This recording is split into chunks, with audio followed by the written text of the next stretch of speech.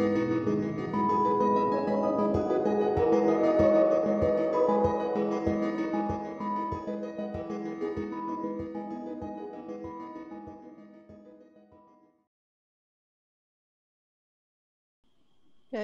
I think it's time for us to start. I'm speaking to you again from Lisbon, and I hear the church bells marking that it's 9 o'clock here in Lisbon, so 4 o'clock in Singapore. And it's a great pleasure for me to welcome the participants of the CIL eAcademy to the first guest lecture on the first week on the module International Law Making. We were together yesterday and we'll be together tomorrow again. But today we have the privilege, and I think it's really a privilege to have with us Professor Tommy Koh, who I will introduce in a moment, to speak to you about the making of international law, reflection on UNCLOS and the Earth Summit. That's the title for his lecture, and he will explain that no doubt in a moment. So Professor Tommy Koh, some of you have probably seen him in action in the launching roundtable, and to many of you he's no stranger. He's really one of the leading figures in international law in Singapore, but also worldwide. He's been an active participant in international lawmaking, as you will hear from him this morning or this afternoon in Singapore.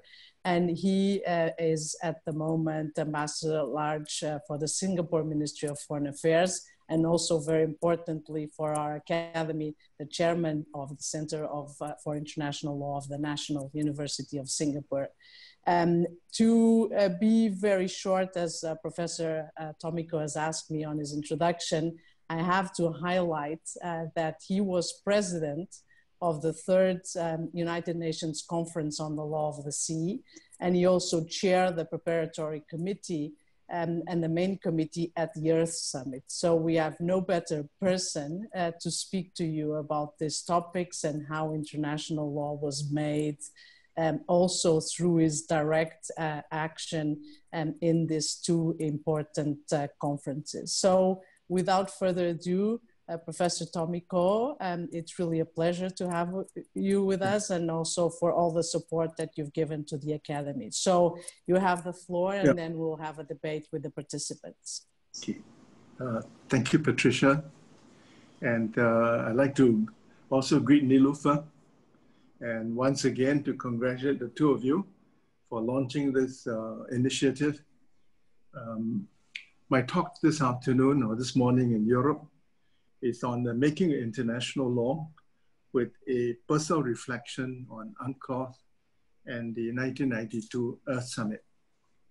But let me begin with a different point. The first point I want to make is that it is important for us who are international lawyers to take every opportunity to explain to members of the public and even to lawyers that although different from domestic law, international law exists, and to explain how it is applied in practice. I say this because some years ago, I was very surprised when the president of my country and the Chief Justice of my country said to me separately that there was no such thing as international law. I asked them in return, what law, if not international law, was applied by the International Court of Justice and the International Tribunal for the Law of the Sea in deciding two disputes between Singapore and Malaysia? They couldn't answer my question. I then said, half in jest, that I had helped to develop some new international law.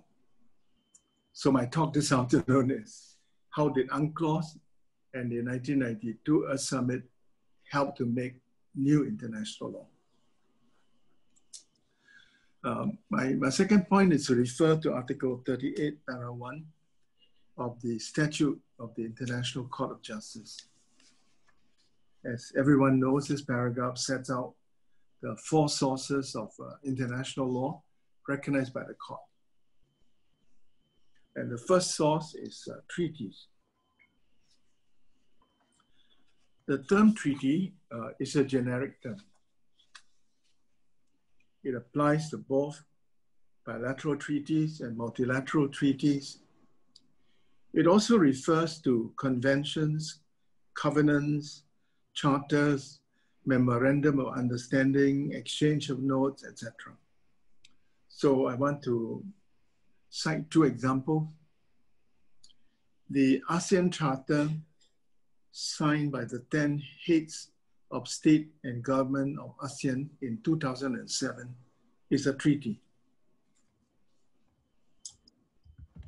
On the 3rd of October 1990, the foreign ministers of China and Singapore signed a memorandum of understanding in New York, establishing diplomatic relations between our 2 countries. That memorandum of understanding is a treaty.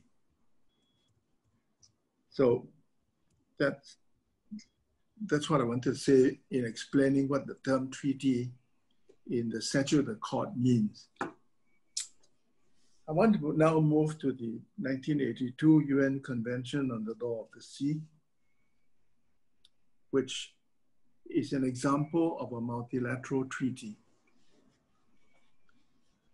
This treaty was very complex to negotiate, and it took a total of 9 years for us to conclude the conference.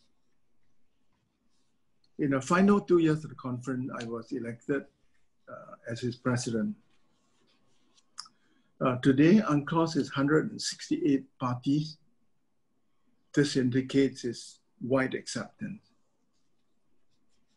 And interestingly, the United States argue that the provisions of UNCLOS have become part of customary international law. Therefore, the US can benefit from the convention without being a party to it.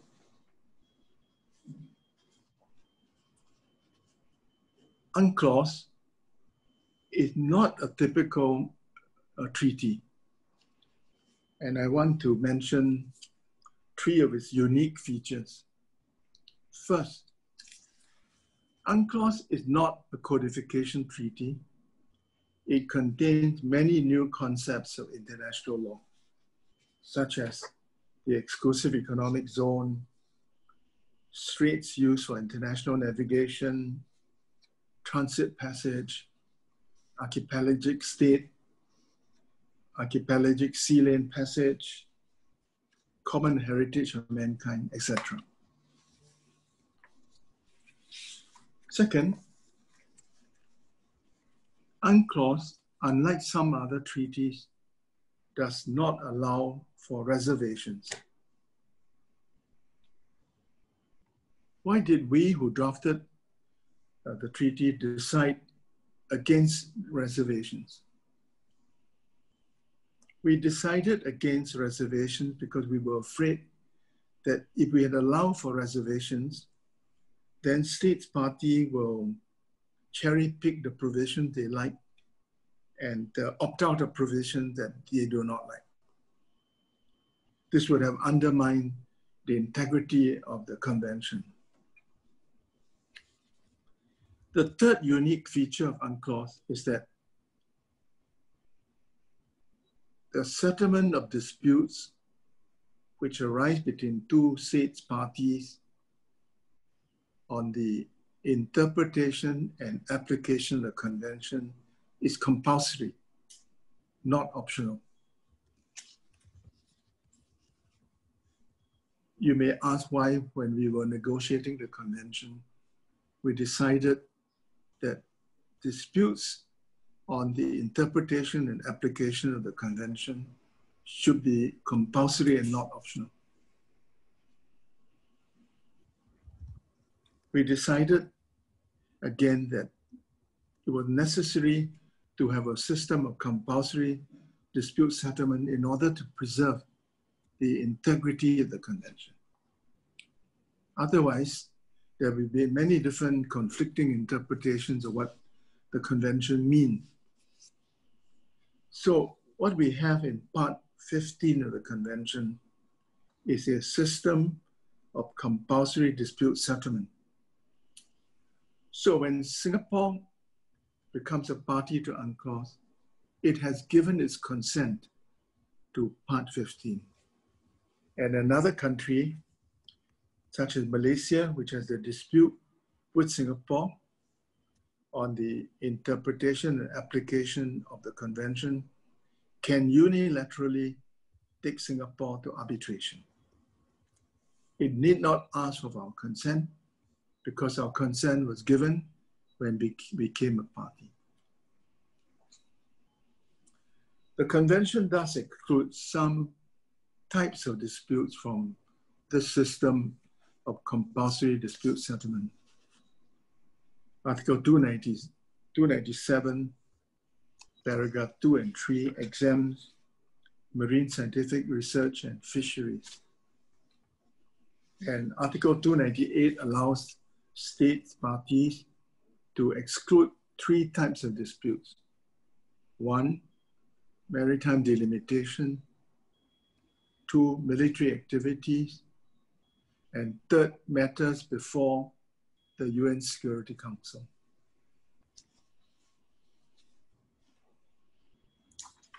I want finally to answer a question that has often been posed to me.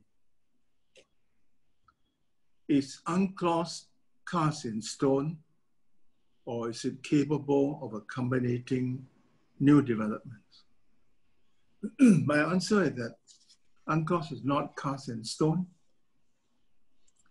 and it is capable of accommodating new developments. So let me give you 3 examples. In 1994, the UN adopted an implementation agreement on Part 11 of the convention. This was a legal innovation of the late Ambassador Satyanandan of Fiji. I've asked him in private whether this is legal, you know. He said, well, nobody's ever raised the question, so let's assume it's legal. The effect of this 1994 implementation agreement is to amend Part 11 of the convention. And in 1995, the UN adopted another implementation agreement on straddling fish stocks and highly migratory species of fish.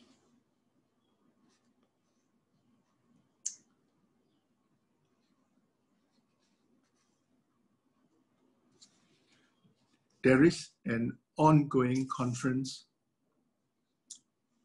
on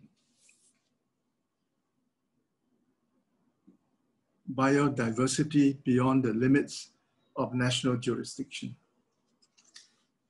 This conference is being chaired by a fellow Singaporean, Rina Lee. If the conference succeeds, and I hope it will result in a new implementation agreement which will be adopted under UNCLOS. It complements, it augments the convention. Let me now leave UNCLOS and move towards the other topic, the Earth Summit.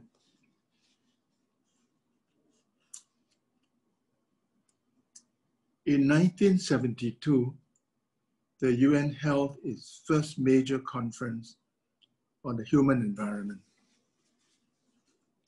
This was a landmark conference, and I was very privileged to have been a member of the preparatory committee for Stockholm. Unexpectedly, 18 years later, the UN elected me to chair the preparatory committee for the second conference, which will be held in Rio de Janeiro in Brazil in 1992. At the summit itself, the conference elected me to chair the main committee. In other words, I was put in charge of the negotiations at the conference. The 1992 Earth Summit was very successful and productive. It produced, one, the UN Framework Convention on Climate Change, UNFCCC. Two, the UN Convention on Biological Diversity, CBD. And third, the Rio Declaration on Environment and Development. The UNFCCC and the Convention on Biological Diversity are treaties. The Rio Declaration is not legally binding and is not a treaty. The interesting thing I want to share with you is that over time, some of the principles in that declaration have become new rules of international law. Let me refer to three of them. First, principle number 15 on the precautionary principle. UNCLOS, the International Tribunal for the Law of the Sea, has explicitly referred to this principle in its advisory opinion on the responsibilities and obligations of states. The precautionary principle has also been applied by UNCLOS in some contentious cases, such as the case between Hungary and Slovakia, and in the provisional measure phases of the Southern Bluefin Tuna case, the Mox Plant case, and the land reclamation case between Singapore and Malaysia. The second principle is principle number 16, the principle that the polluter pays. This principle has long been the subject of discussion between in judicial fora. In recent years, this principle has found explicit and more robust application in regional contexts as well as in judicial decisions. The International Maritime Organization has adopted the polluter pay principle in several of its conventions. The third example is principle number 17 on the requirement for environmental impact assessment. The International Court of Justice has regarded this principle as a particular manifestation of a state's duty to exercise due diligence to prevent significant transboundary environmental harm. It has been applied directly in the certain activities case and the paper mill case. The importance of this principle has also been applied in other environmental cases brought before the court, such as the Hungary versus Slovakia case I referred to earlier. So my concluding comment on this is that when I was drafting the Rio Declaration in 1992, I thought I was drafting a political document. I did not realize then that some of the principles in that declaration would have a life of their own, and that over time, it will gain acceptance and grow to become new rules of international law. Let me now conclude my talk. Contrary to the skeptics, international law does exist. It provides the rules for cooperation between and among states in many areas of human endeavor. And it is of growing importance as the world becomes ever more interconnected and interdependent.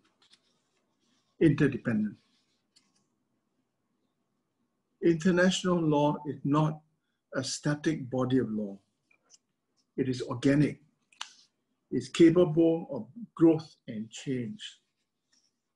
It is augmented by treaties, as well as new norms and customs which attract general acceptance. In my talk, I referred to UNCLOS as an example of a multilateral treaty. It is, however, a rather unique multilateral treaty with some special features. I've also referred to my work at the 1992 UN Earth Summit and made the point that sometimes soft law can become hard law, and that 3 of the 27 principles in the Real Declaration of Environment and Development have now become accepted as part of customary international law.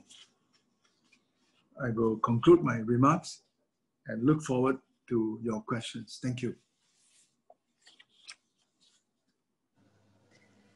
Thank you so much, Professor Tommy Koh, for this excellent first-hand account of lawmaking. It's really a privilege to be able to hear from you and from your experience with 2 very different examples of, on the one hand, the negotiation of hard law, of a treaty like UNCLOS, and its special features. We all are very aware of the importance of UNCLOS and how it is considered to be the constitution of the ocean. So it's really one of the core treaties, and with many innovative features like the ones that you mentioned, including the dispute settlement mechanism. But at the same time, how international law is also made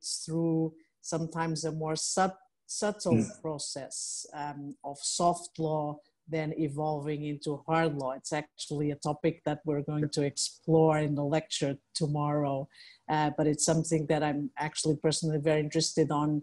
And I think actually at the current moment, that's one of the ways that international law is developing more through these subtle matters, because there are only a few examples of big multilateral treaties being negotiated at the moment, including the BBNJ treaty.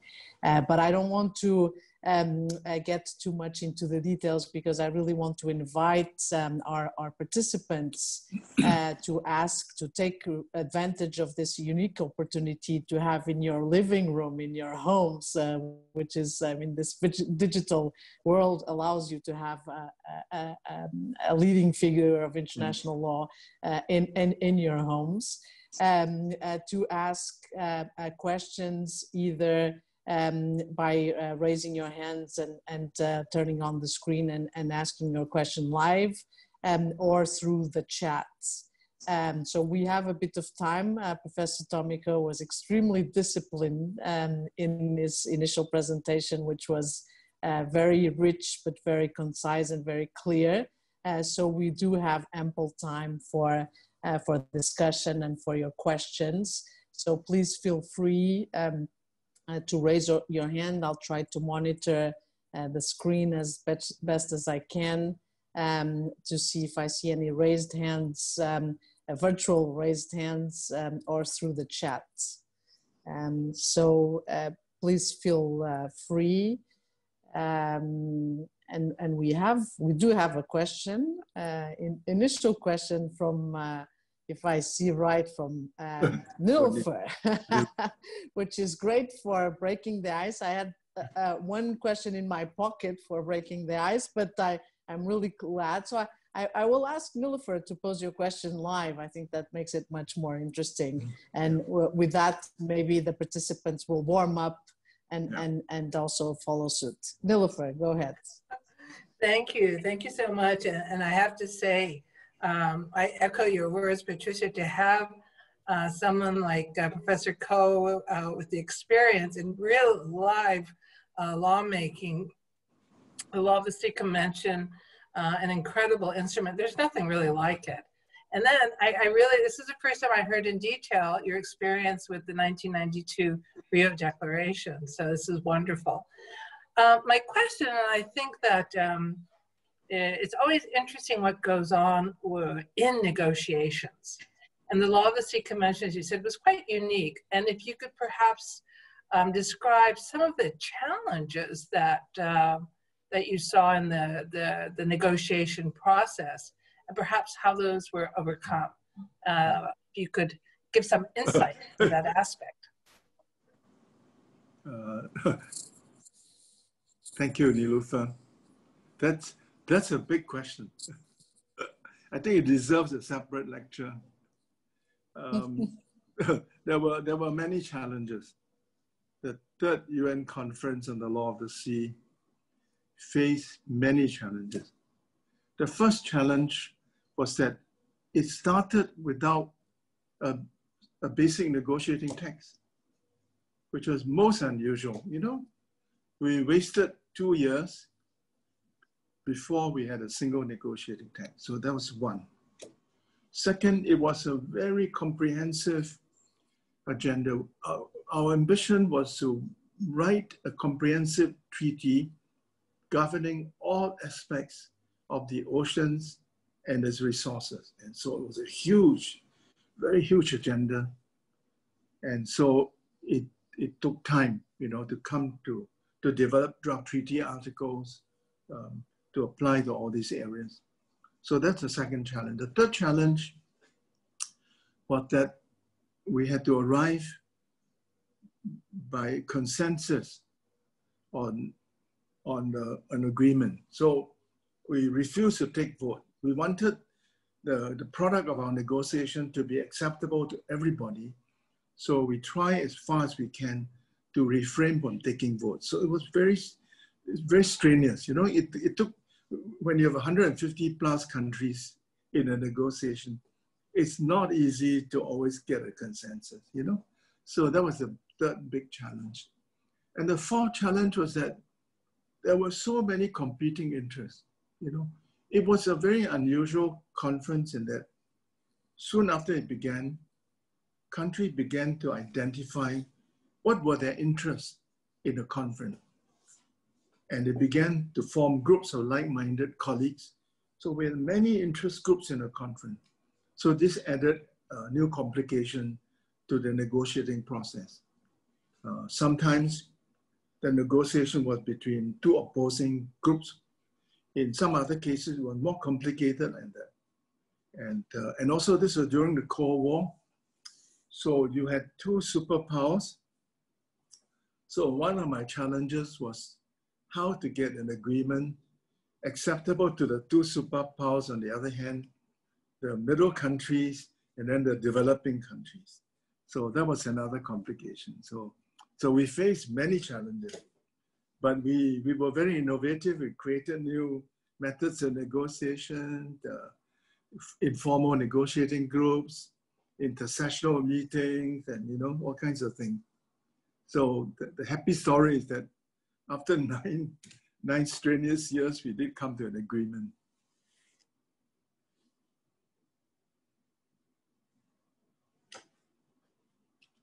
Thank you so much, Professor Koh. So we have now from the participants, Eugenia from Russia, who is asking for the floor for a live question. And then I also see that we have two questions in the chat that I will pose afterwards. So please, Eugenia, go ahead. Well, first of all, thank you very much, Professor Koh. I'm so honored with the opportunity to indeed have an outstanding figure in international law in my room in Russia. So my question, and I'm sorry that I'm interfering with the questions about the negotiations of the UNCLOS, but my question is, well, I understand, and I think it was a wonderful idea not to allow the state parties to make any reservations to the UNCLOS. Yes. But was it what resulted in the United States never ratifying the UNCLOS? Is it a great loss that that country did not ratify the convention, or is it compensated by it having signed the convention, which also includes some obligations under the Vienna Convention, but and applying customary international law? Yeah. So would it be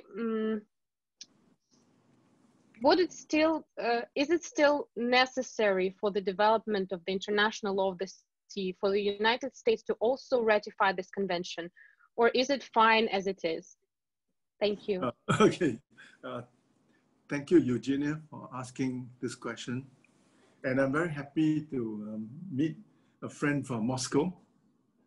Brings back happy memories of my 2 visits to your great country. The United States is a very complicated country. And I say this having spent almost 20 years of my life living in America, 6 of them as the Singapore ambassador to the United States. It's a complicated country. It has many interests. And also the method by which they ratify treaty is complicated in that the administration can sign the treaty, but the Senate may refuse to ratify it. You know, in the case of UNCLOS, the United States never signed it. So the United States had neither signed nor ratified it. And initially, when the convention was concluded in 1982, President Reagan was in office. The Reagan administration had among its ranks people who are, I call them neoconservatives, who believe that the United States, being such an exemplary power, need not be bound by international law. They feel that they're above international law. And there were others, right-wing ideologues, who objected to Part 11 of the convention. They believe that the resources of the deep seabed and ocean floor should be subjected to high sea freedom, not to UNCLOS. So there was an ideological objection to it. There's also, you know, and also in the US Senate, there's something very strange that we foreigners will not understand. In the Senate, there's something called senatorial privilege. So even if one senator has an objection to a treaty, his colleagues, out of respect for him or her, would not push it, you know? So it's not really democratic, but it's a custom, you know? The US Senate is like a club, you know? And there's a certain old world courtesy among senators. If one of them opposes a treaty, then his colleagues in the Senate are reluctant to push it against his or her wishes. But the bottom line is this. And when my wife asked me, when will the United States become a party to the convention, I replied to her by quoting Churchill. Churchill once said, "We can always depend on the United States to do the right thing after he has tried everything else." So in this case, the United States taking this rather opportunistic position that the convention has become part of customary international law. So although the United States is not a party, the United States can invoke UNCLOS against China, for example, and say to China, you should comply with UNCLOS. And the Chinese will say, why don't you become a party to UNCLOS before you ask me to comply with it? And the Americans will say, UNCLOS has become part of customary international law. So whether or not I'm a party to it, I can enjoy the benefits of UNCLOS. So I'm sorry to give such a long answer, Eugenia. Well, if I may have a very short follow-up. So do they accept the entire UNCLOS as customary international law or some parts of it? I think you have to ask the Americans this question.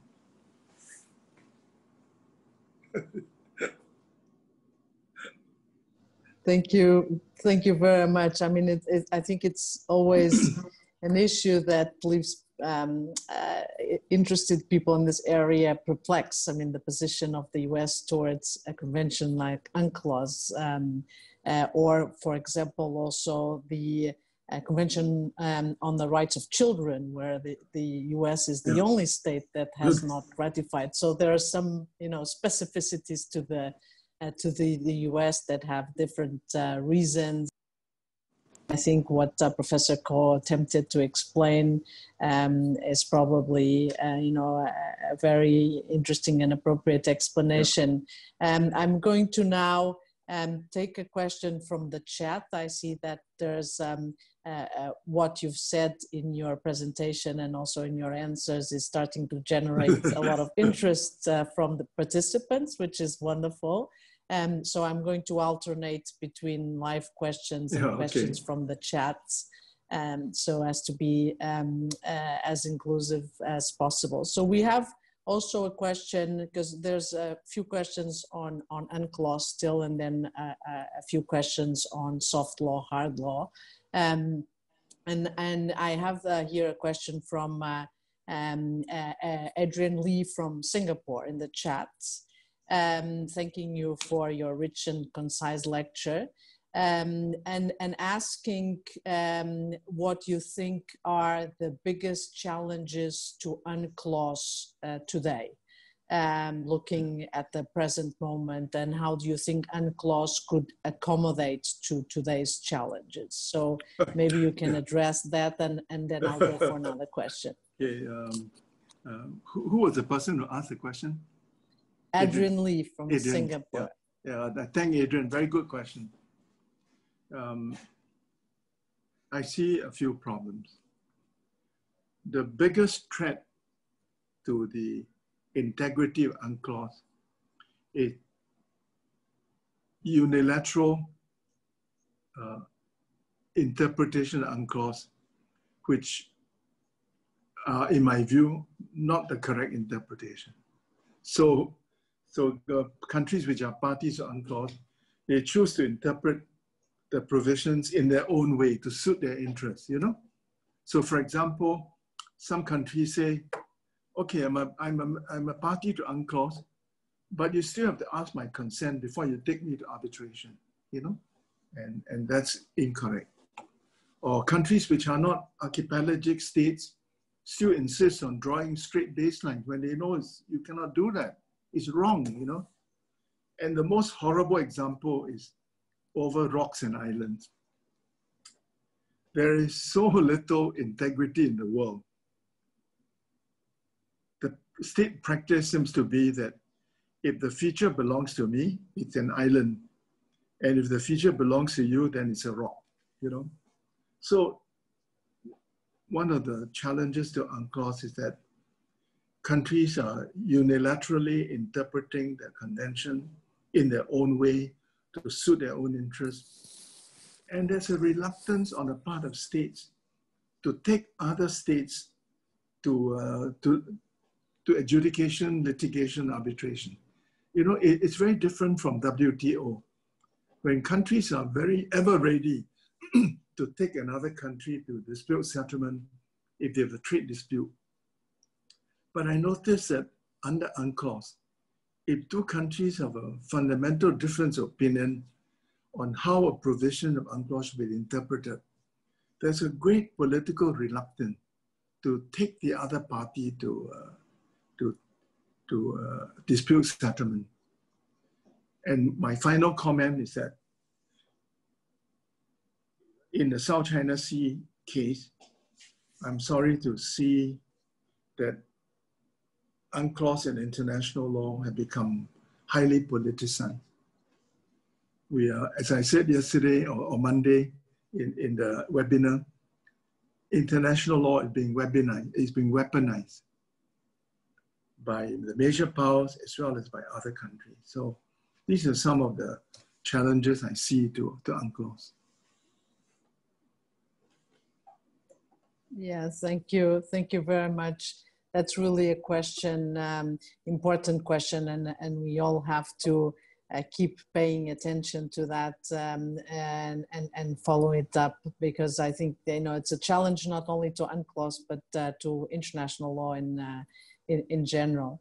So I'm going to take the opportunity now to move back to a live question from Piyush Biswas. I'm sorry if I'm not pronouncing the name right, from India, who has asked to ask a question live.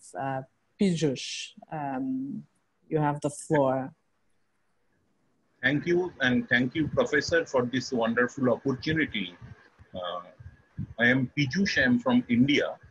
My question is, as we were discussing regarding the challenges before UNCLOS, then apart from the United States, Nicaragua, Peru, I think Turkey also, and Salvador, they have also not chosen to be a part of this UNCLOS.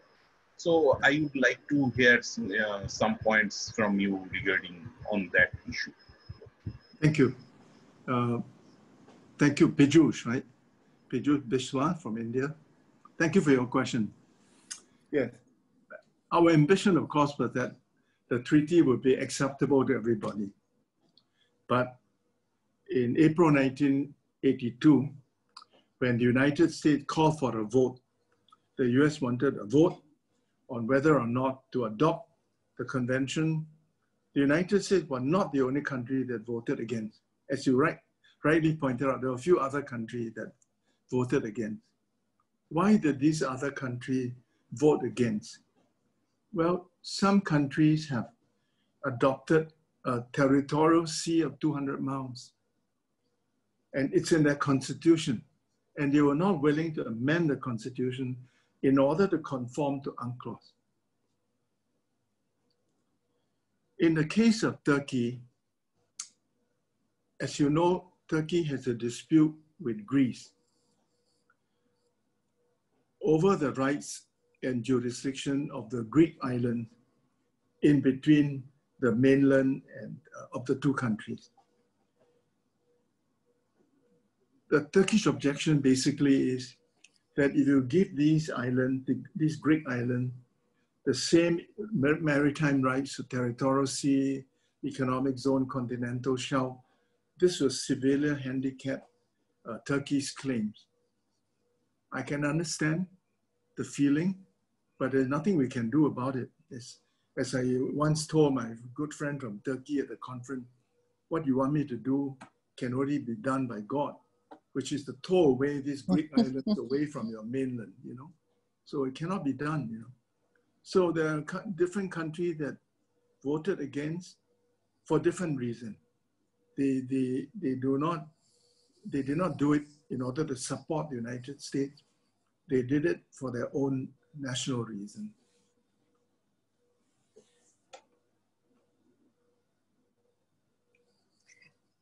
Thank you, Professor Koh. I see in the chat that there's still a few questions about UNCLOS, but I think you have already covered a lot. So maybe I'll take a question now from Peishuan Chang from China. And it's a question about soft law and hard law. The question states the following. You gave examples of how soft law can become hard law, but can a hard law also be softened over time? Is there a line between the soft and the hard? If yes, what it is, the adoption by a binding treaty or the application by an international court or tribunal, or the states faithfully adhering to it. So I think it's very interesting also this perspective of things evolving the other way around, of hard law becoming soft law. Do you have any comments to reply to that? It's a very, very interesting question. I can think of many examples of soft law becoming hard law, but I cannot at the moment think of an example of a hard law that over time became soft law. I don't know whether you, Patricia or Nilofer, can think of an example of a hard law which over time became a soft law. Can you think of something? Well, I'm not really a concrete example. I might be, you know, if you think a treaty that has not received enough attention in terms of ratification. I mean, it's not necessarily technically correct to say that it has become soft law, but in the end, it had lost importance. So maybe that could be a way. And perhaps maybe I understood also the question, which is a very tricky one, very nuanced, to relate to situations of disrespect of the treaty, in the sense that violations of the treaty or misuse of the treaty, abuse of the treaty provisions could weaken the hard law provisions. So I'm not sure. I mean, technically, no. I agree with you. You know, strictly speaking, but in that sense of being eroded, the relevance of the hard law. That's how I would see it in a way. Maybe I want to approach this question in another way. Look at the UN Charter. The UN Charter contains a provision that a state should not interfere in the domestic affairs of another state, you know, and this is hard law. It's in ASEAN Charter and in many legal instruments, non-interference in the internal affairs of another country. This is hard law, but over time, this hard law has been softened by human rights law. You know, the UN has, during Kofi Annan's tenure in office, he tried to promote a new legal doctrine of the right to protect. What does this mean? It means that if you, a sovereign state, neglects your duty to protect your citizens, and you commit egregious acts of violations of human rights, other countries can intervene to protect your citizens. You know, this is a very challenging development. So how do you, in other words, balance sovereignty against human rights? So it's not a case of hard law becoming soft law, but it's a case of hard law becoming less hard. Still hard law, but less hard. And there begins to be, I wouldn't say compromise, but an interaction between hard law and a new development of soft law that forces you to reinterpret your hard law. So I think this, so during the time I was in the UN, I was constantly challenged by this. How do I reconcile sovereignty, non-interference in the domestic affairs of another state with human rights, with our wish to protect the minorities, our wish to prevent states from exploiting or neglecting its minorities, or worse, committing egregious acts of violations of human rights. So this is an example that comes to my mind. No? It's not hard law becoming soft law, but hard law becoming less hard. Yeah.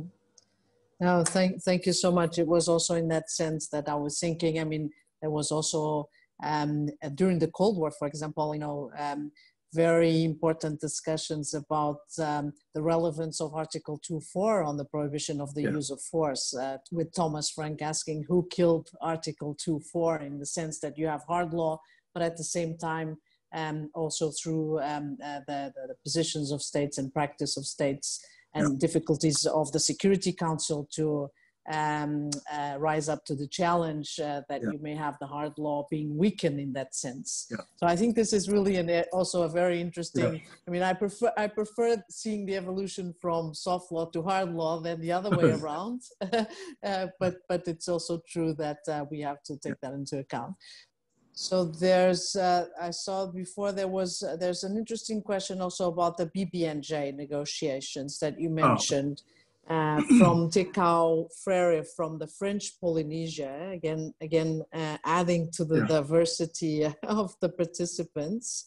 So about the BBNJ negotiations, the question refers that the negotiations highlight fundamental divides and divergent interests between states, which seem to be very difficult to be bridged.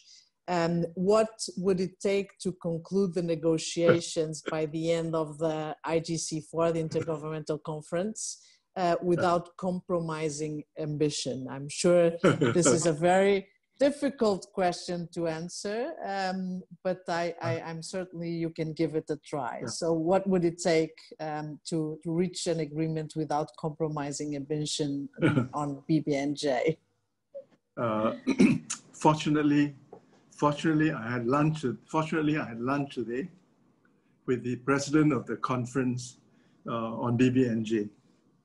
And I asked my good friend Rina Lee, will you be able to come to an agreement? What are the competing interests? And she was quite optimistic. She said it's not easy because there are competing interests. You have the interests of the major developed countries. You have the people very interested in environment, people interested in all kinds of things. But she's trying to bring together all these competing interests to agree on a workable compromise. In her view, the compromise must be ambitious, but also realistic. And it must not be an agreement that will be ratified by a big group of countries, but leave out some of the very important developed countries. So it must be an agreement that works for everybody. And I asked Rina Lee, are you confident that you'll come to a conclusion? She said, quite confident.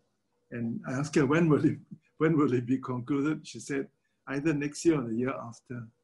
So that's the news I want to share with you. Well, thank you so much. And I have to say, you're so well prepared that you have lunch with the right person in order to be able to reply to this question. So it shows that you have, full command of everything. But so now we have Andualem's question from Ethiopia, which is about what are the major challenges of negotiating and enforcing international law by developing countries, which I think it's also a very interesting question. We would welcome very much your remarks about that. Please, Tommy. It's a good question. And I think one of the very important things that the Center for International Law at NUS is doing is to help developing countries in general and the ASEAN countries in particular to enhance their capacity in accepting and applying international treaties and international law. So if I reflect on the situation in ASEAN, very often the countries do not have the capacity to deal with so many new international instruments. So we try to run workshops to make them understand the special features, the technicalities of the new convention. We try to augment the legal expertise in this country. We try to share with them best practices. So my message is centers of international law like CIL should accept as part of their agenda the capacity building of developing countries. So developing countries are able to decide whether it's in their national interest, become a party to a treaty, and if they should decide to do so, to have the capacity to implement the treaty.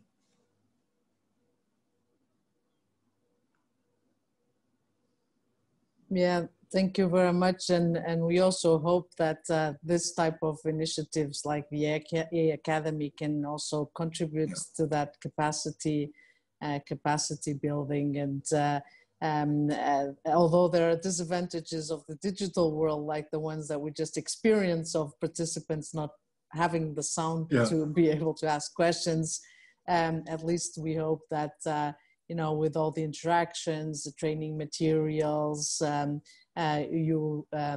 know, everybody will be able to be more prepared for negotiating treaties, for understanding international law, for also, I think there's you know, an important issue sometimes that we face as international lawyers to convince, like you said in your initial remarks, our fellow countrymen and countrywomen about the importance of international law. I mean, we're quite convinced, but sometimes it's also important that we show to the political masters in our own country, you know, the relevance of international law and the advantages. And certainly, I think, you know, from the perspective, we had a long discussion about the rivalry between big powers the other day in the launching event. But you think from the perspective of small countries, medium countries, developing countries, certainly international law